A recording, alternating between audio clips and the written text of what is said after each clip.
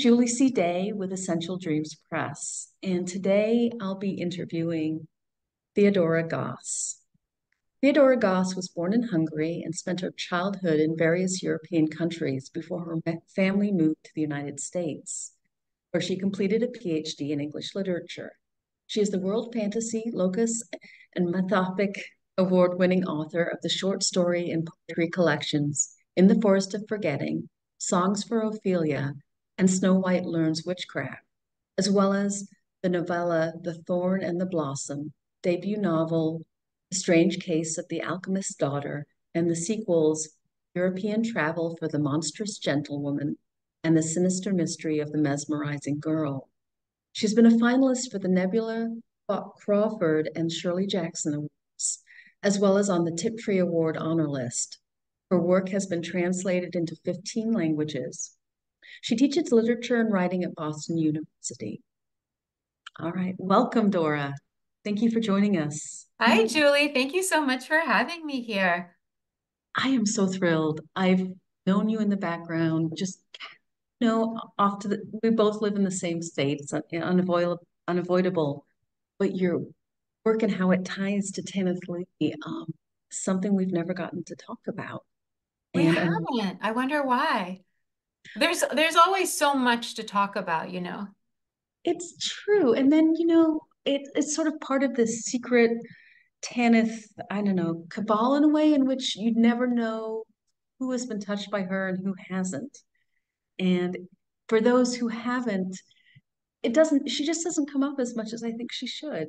Um, so we're so excited that you're going to be part of our anthology, Storyteller, a Tanith Lee tribute anthology. But I wanted to talk to you today about your writing, your connection to her work, and just about anything else you'd like to talk about. I'm going to So start with a, sorry, go ahead. go ahead. No, I know you're going to ask me a question, and I was already thinking about how to answer it. So you actually ask the question, Julie, so that people know what the question is. Okay, fair enough. All right. What impact has Tanith Lee had on you as a writer? Okay. So what I want to do is I want to take you back to the days when they were malls. So there were malls. Do you remember malls? And then we used to go to the malls. And do you remember when there were bookstores in malls Do and there I was ever? no internet? No internet and no big Barnes and Noble, you Yeah. know. Yeah, this was before Barnes and Noble. And there were still chain bookstores because there were chain bookstores in the mall. And just like nowadays, there were different sections. And I was a teenager. I was growing up, I was a teenager in Loudoun County, Virginia. And so our local mall was called the White Flint Mall. And in there, they had a bookstore. And sure enough, the bookstore had a fantasy and science fiction section. And I would go there as often as possible because, there was no internet. What were you going to do? You were going to hang out at the mall. So we went and hung out at the mall. And we always went to see what had just been published and what was in the science fiction and fantasy section. And there were four writers that I always looked for. So Were they? they were Ursula Gwynn, Anne McCaffrey, because Dragon Riders, of course, Yes. um, Patricia McKillip, and Tanith Lee. And those four women writers, actually, in my most recent book, I think that the what is that thing called at the beginning where you're like, this book is for so and so.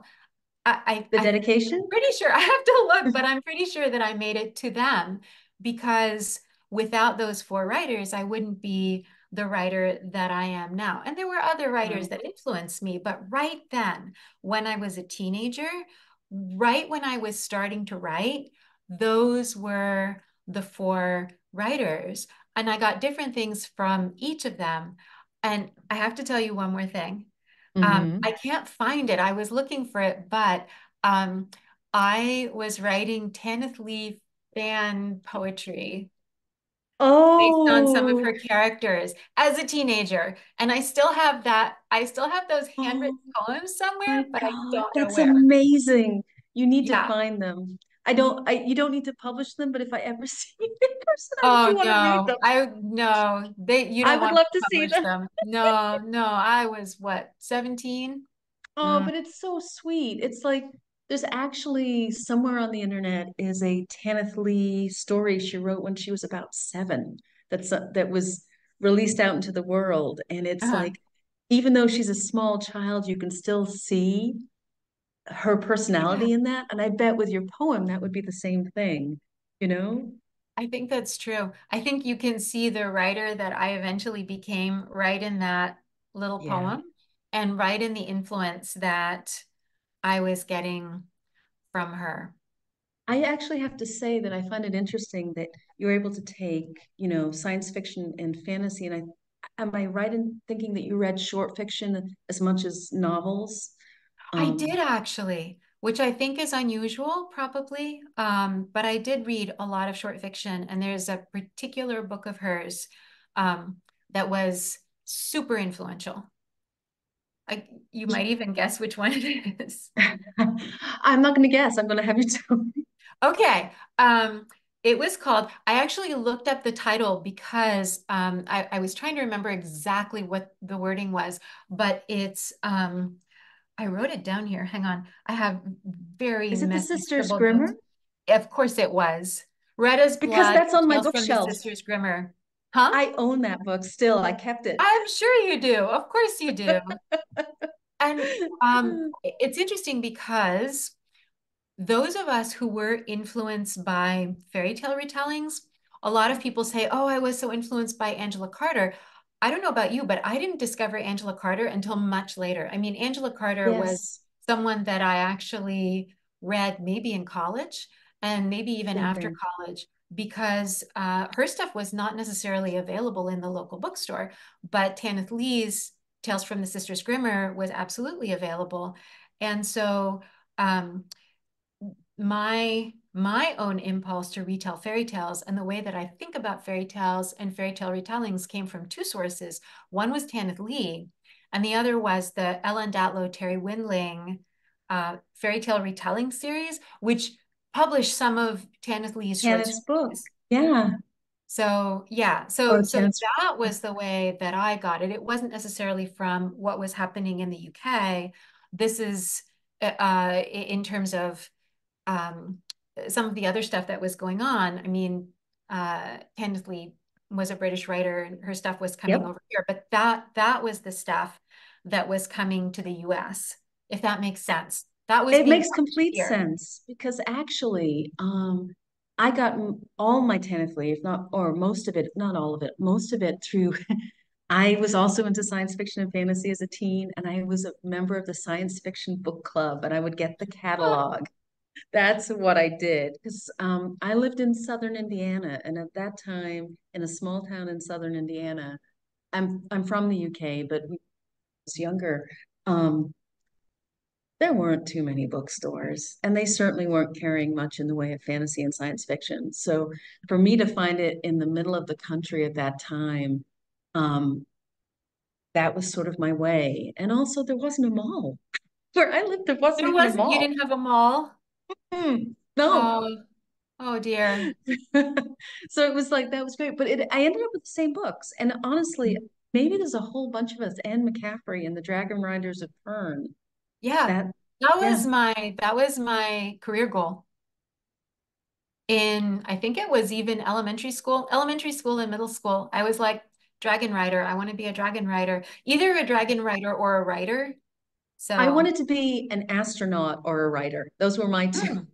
hmm, those are good too. Okay.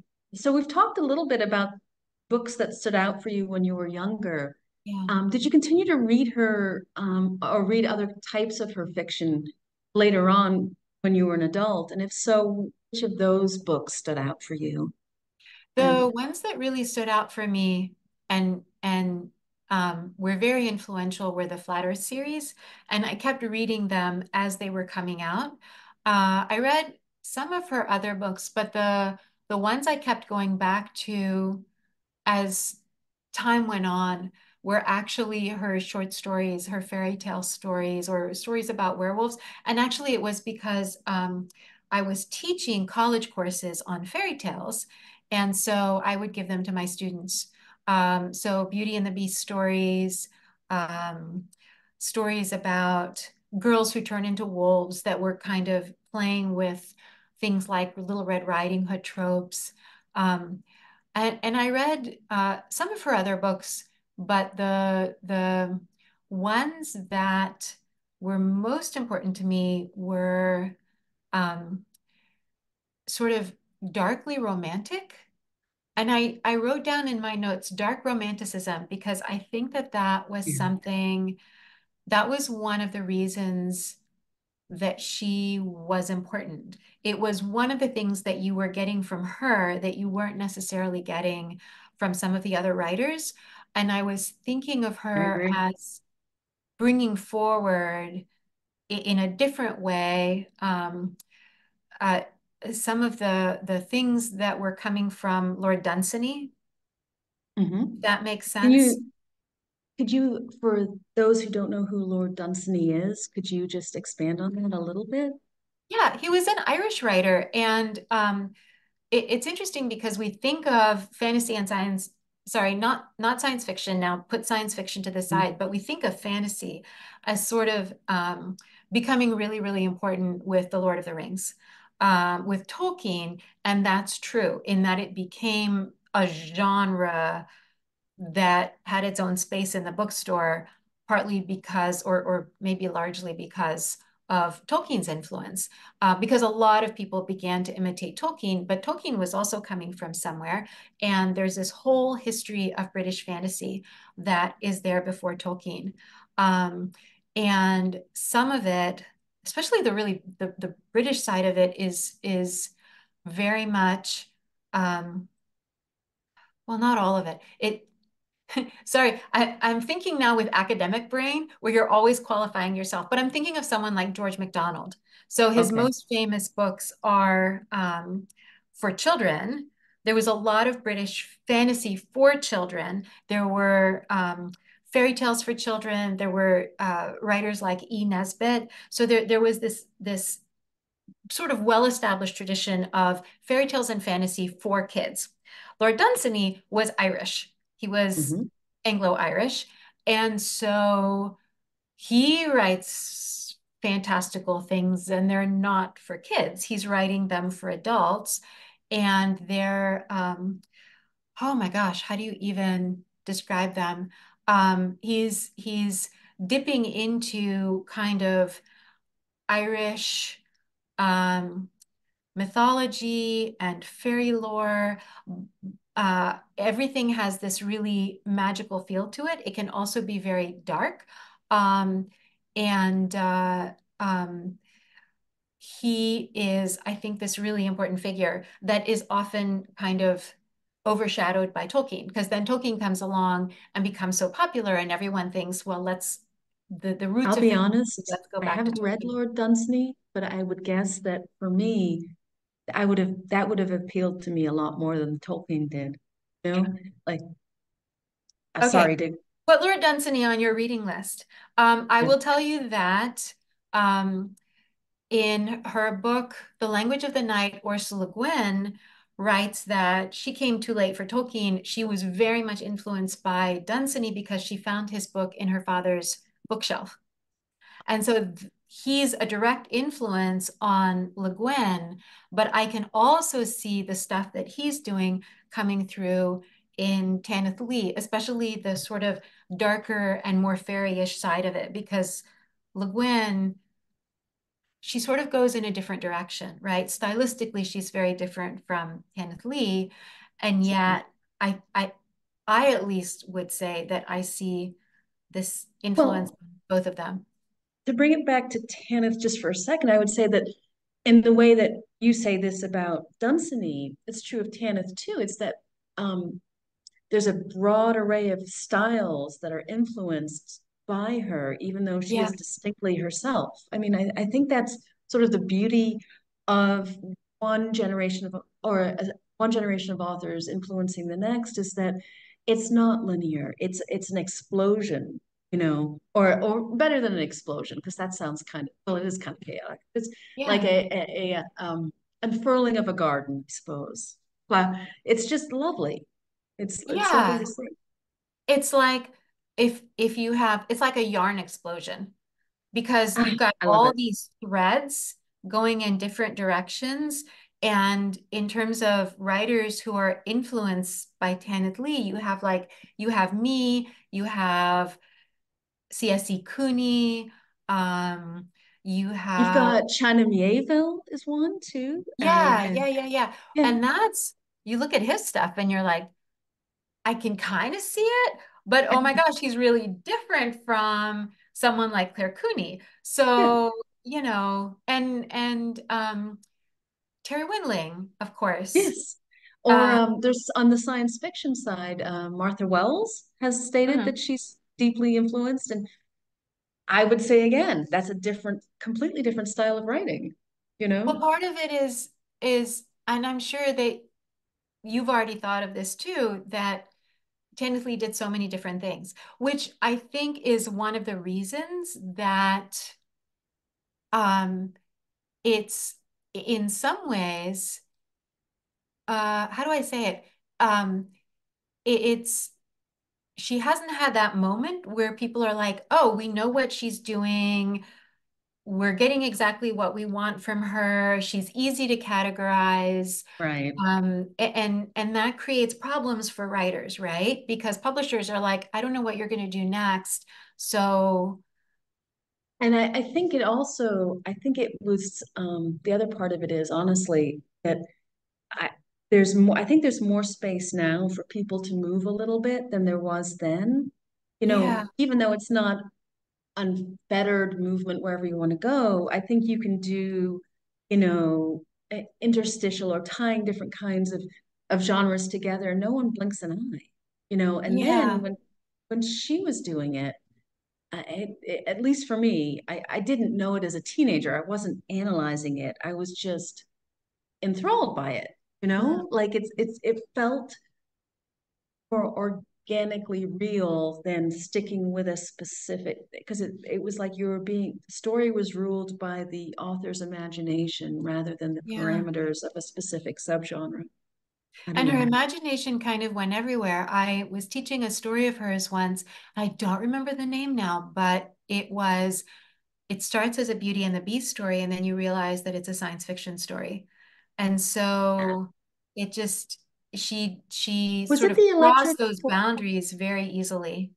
Yeah, I one of my favorites of hers. It's not considered like a top 10 Tanith Lee, but it's The Electric Forest. And it was because it felt like one kind of story, and then which was a very dark, erotic, psychological story. And then in the end, it turns out it was actually a bookended science fiction story that was the characters weren't at all who you thought they were, and you land in a different place than you expect. But you had that very Tanith, as you call it, dark romanticism Mhm. mixed in with science fiction, and it sort of it worked for me absolutely, but it was not normal. That has to go on my reading list. I don't think I've read it.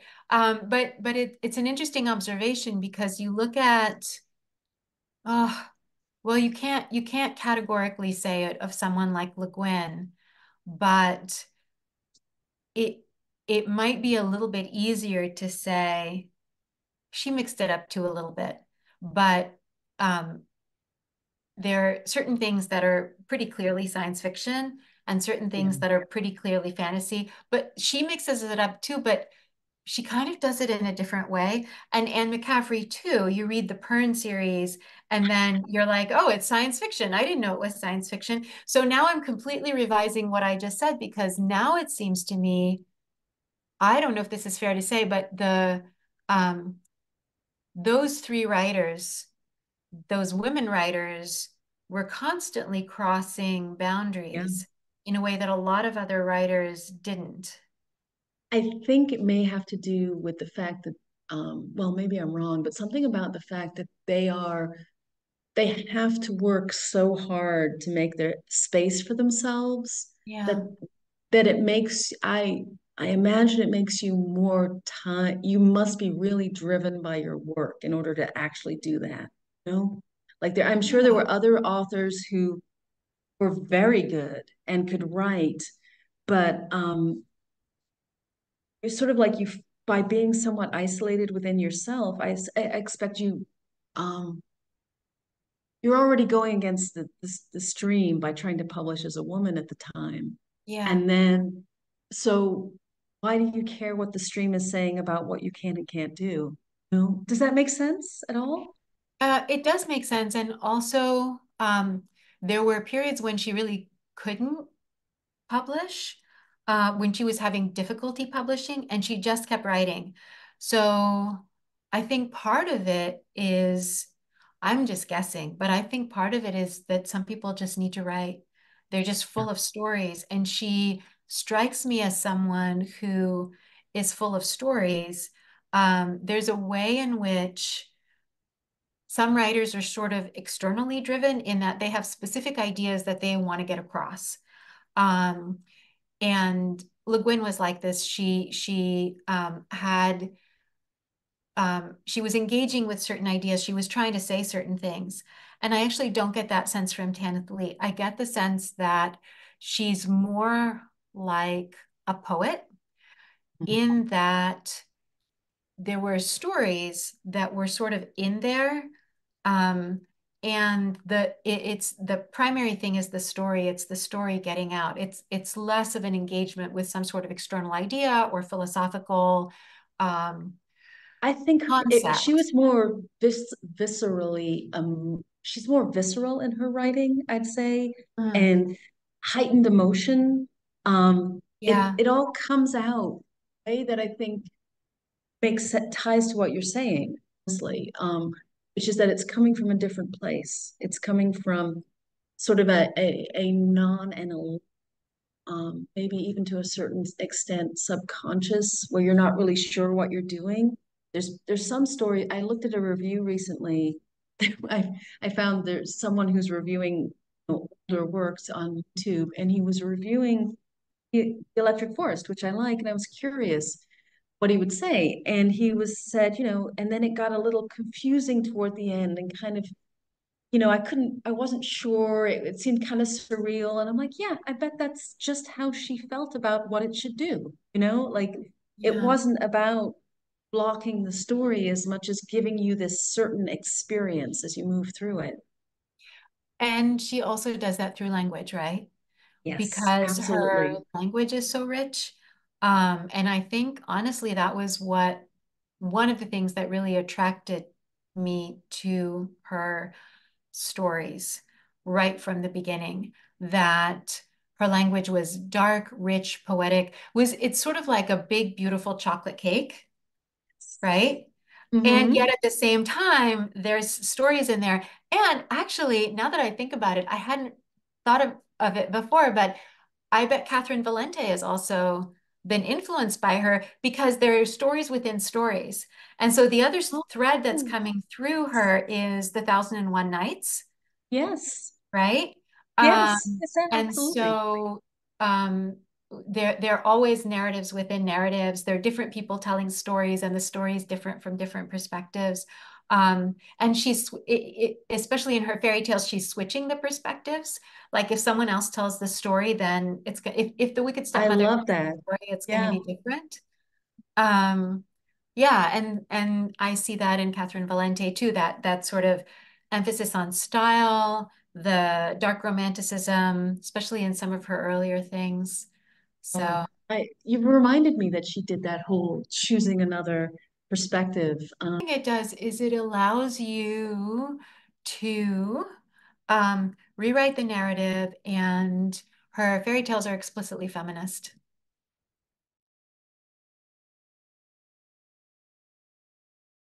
You have your own extensive catalog. You have stories, novels, short stories, stories and short stories, poems. I mean, you do a lot, and you're also an academic.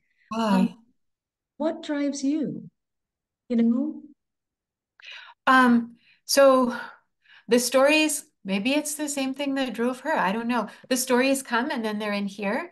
And then either they come out or they don't come out. And if they don't come out, they stay in here and they drive me a little bonkers. Um, but um, they I keep getting story ideas after there are people who sort of search for story ideas. They come to me literally all the time. I was reading a book last night and I absolutely loved the plot by uh Rosemary Stewart, I think. Um, and I love the plot. And I thought, oh, if I just shift stuff around, then I'd have this whole new plot and I could do this whole thing. And I thought, nope, go away, story. Just stay, I'm going to put you in the story box. I want you to stay here. Um, Mhm. but there are times when I've had story ideas. I had one story idea and I didn't have time to write it. And then by the time I had time to write it, I had another story idea. So I just put them together.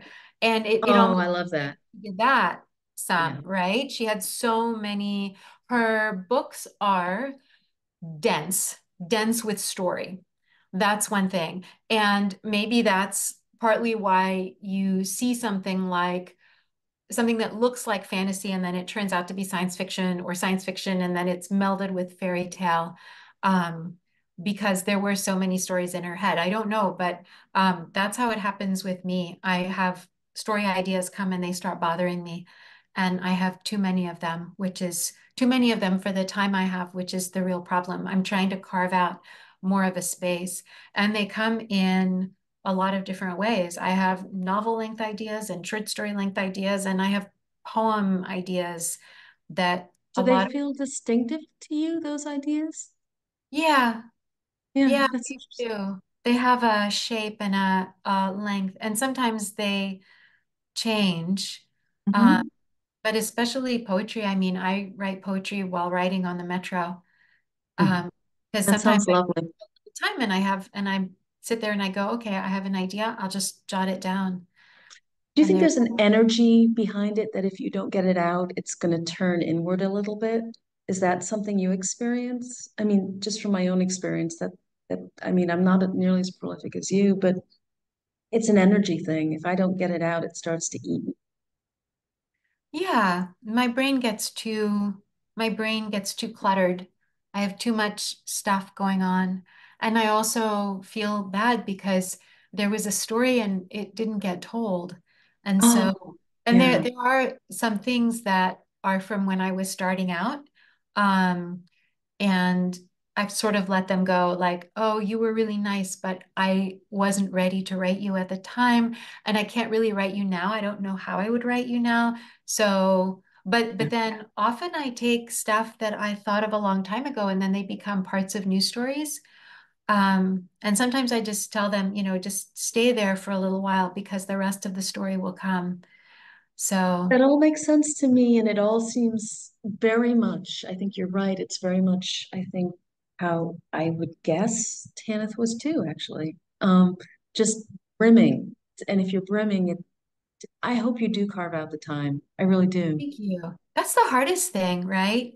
And I was reading actually a little bit about her life and how it took until she could make enough money from her writing for her to be able to quit her job.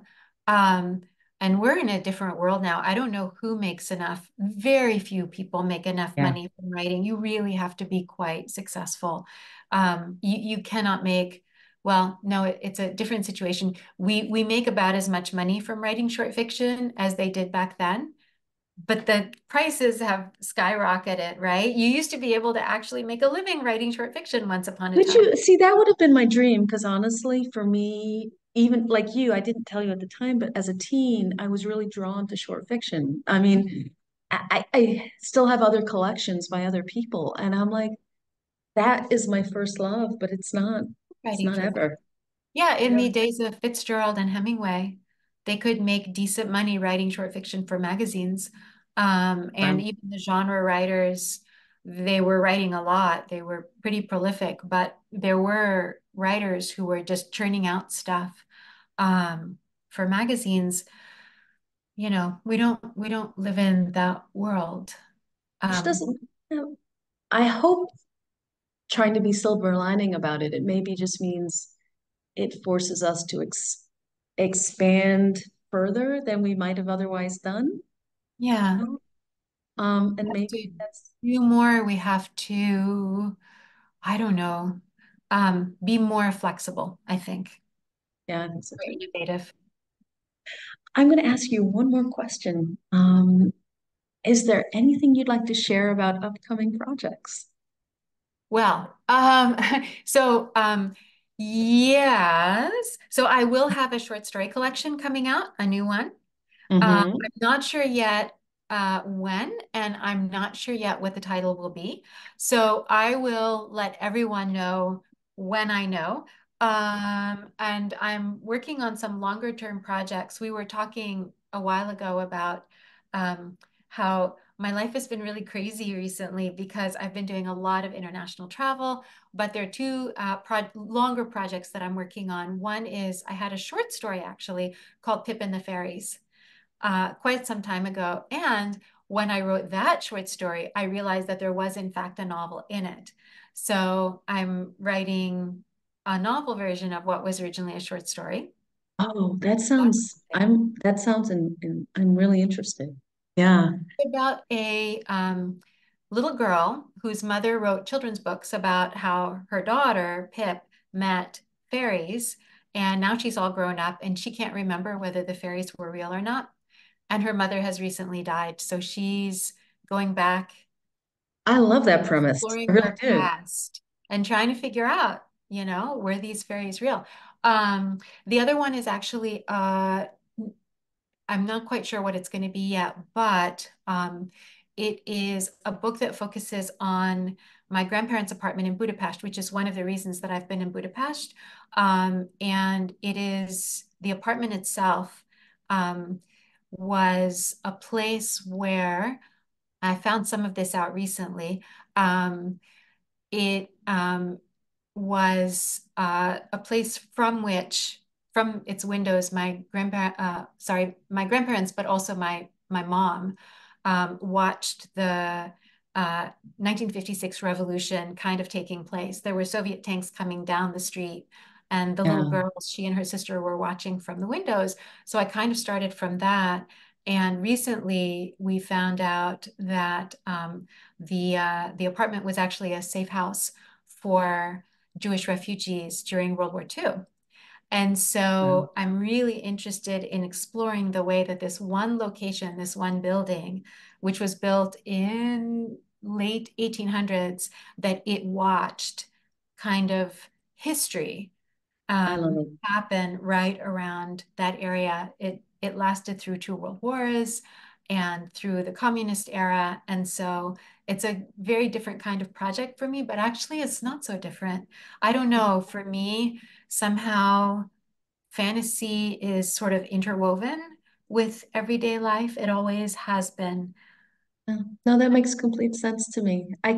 You talked about having to and then we'll stop about the renovation of that apartment and I'm taking it down to the walls, so to speak. And it sort of, I begin to imagine about what is emotionally comes out of those walls as everything is taken back. It just immediately, of course, it's all the same. Oh, just so interesting. Yeah, and it's in Budapest, and there is something. This is the immigrant experience, that there is something fundamentally fantastical about the American immigrant experience, that you come from someplace. And we were talking about your grandparents, right? Yeah. Well, you're coming from someplace, and that place is, for many people, it's inaccessible or it's hard to access, and it's got a different language. It could be Elvish. It's got Yeah. this magical food. Oh, It is a it's place that is so lost to us, and so basically, that's the secondary world fantasy. it's so interesting. I have a short story coming out soon that sort of is talking about these very very things. It's really uncanny, actually. We'll talk about it Good. later. Excellent. I'm glad. Um, I'm going to end the interview though and say thank you so much for joining me and for sharing all that you've shared Thank you, about Julie.